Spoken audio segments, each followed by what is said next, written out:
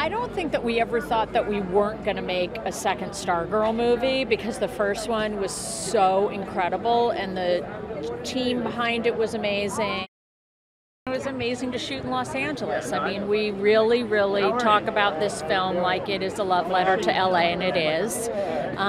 You know, it was an incredible, I think, opportunity for us as filmmakers. We had not shot in LA before. We shot all over. It's all about Hart, and I say that affectionately because Julia Hart is our director, and no pun intended, but you know, she wears her heart on her sleeve. And I think that it's all about family and that kind of emotion and kind of making the story be organic to, you know, the characters. If you haven't seen the movie yet, I don't want to spoil it for you, but it's very special. We have some guest players who are pretty extraordinary. And an original song by Grace that she wrote for the film and sings.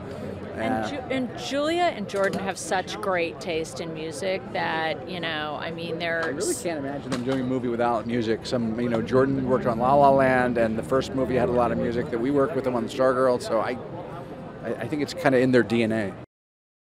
Grace grew up so much between the first movie and this movie. Like, she's like a young woman in this film, and she was still kind of a little girl in the last movie.